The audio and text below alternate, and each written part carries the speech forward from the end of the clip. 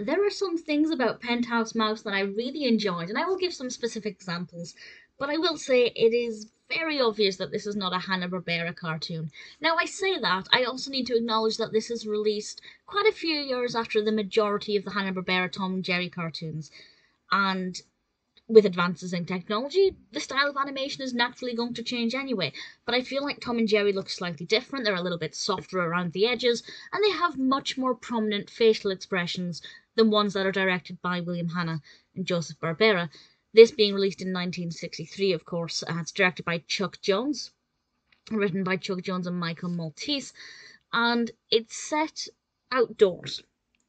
And that's not a big problem, it's not an issue, it's not a problem with the cartoon, but I do just prefer the ones that are set indoors because there's that comfort, that familiarity of knowing there's a wall, there's Jerry's mouse house, this is the kitchen where a lot of action often happens. When it's set outdoors, it's a lot more unpredictable, but that also means they have a lot of scope to play with new environments and new potential dangers. And Tom and Jerry end up having to work together at certain points because the dangers are a threat to both of them.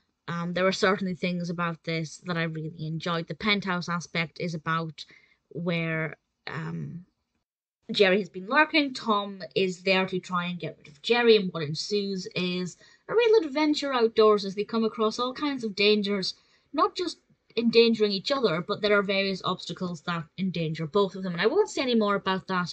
In a minute, I'll give a couple of specific examples with a spoiler warning in case you don't want to know anything, but I will say it's very well animated. I do feel like the detail is an improvement on earlier cartoons, even ones that are just slightly younger. And again, I can't exactly identify if that's because of advances in technology over a short space of time, or if it's because we have a different director at the helm and the style is just slightly different.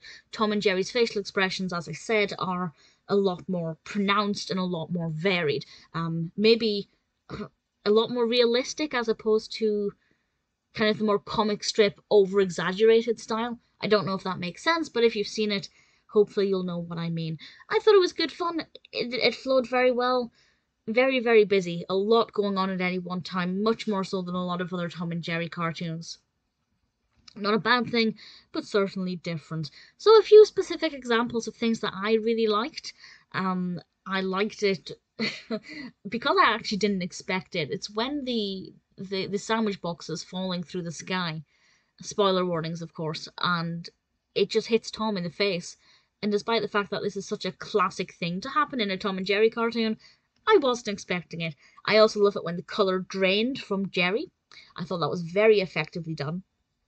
And when Jerry went inside Tom's head and began to fold in his ears and his features to try and hide him from the danger, I thought they were all very well animated and really enjoyable to watch.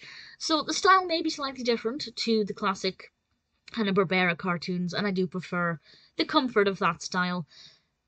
I'm looking forward to watching more of these to see kind of what that style is like in other environments.